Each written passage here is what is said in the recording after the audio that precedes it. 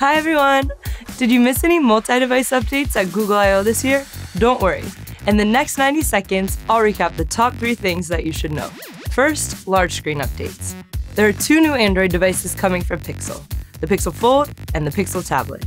With these joining the 280 million active large screen Android devices, it's a great time to invest in optimizing your app for larger screens. We've released a few things to make this easy.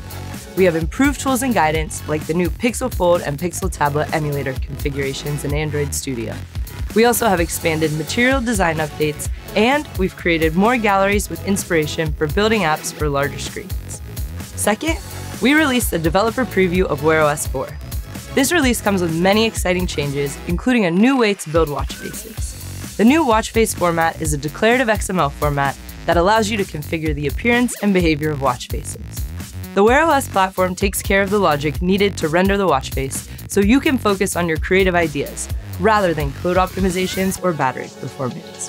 Finally, Compose for TV is released in alpha. Jetpack Compose already had mobile components, Wear OS components, and widgets, and now TV components. So now you can use the same foundational Jetpack Compose APIs for TV as well. This makes it easy to build beautiful, functional apps for Android TV OS. Okay, those were our top hits in 90 seconds. Want to learn more? Check out the full playlist on multi-device from Google I/O in the description.